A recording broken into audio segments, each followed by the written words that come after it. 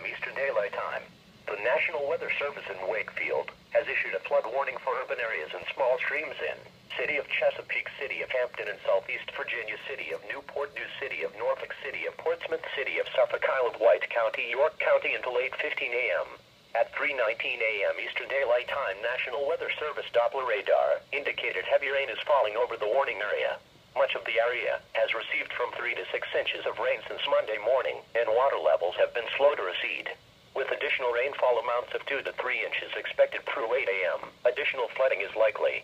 Some locations that may experience flooding include Bowers Hill, Deep Creek, Crittenden, downtown Suffolk, Driver, downtown Norfolk, Ghent, Buckrow Beach, Fort Monroe, Beaconsdale, Churchland, Craddock, downtown Portsmouth, Western Branch, Kings Fork, Norfolk at EAS, Norview, Ocean View, Grenview, Hampton, Langley Air Force Base, Northampton, Rescue, Smithfield, Newport News, Christopher Newport University, Hampton University, Norfolk State University, and Old Dominion University.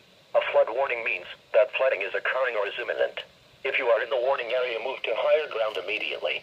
Be especially cautious at night when it is harder to recognize the dangers of floods and flash floods. Excessive runoff from heavy rainfall will cause elevated levels on small creeks and streams, and ponding of water in urban areas, highways, streets, and underpasses, as well as other poor drainage areas and low-lying spots. Repeating, an areal flood warning has been issued until 08:15 a.m. Eastern Daylight Time for the following counties in Virginia, Isle of Wight and York, and the following independent cities in Virginia: Chesapeake, Hampton, Newport News, Norfolk, Portsmouth, and Suffolk.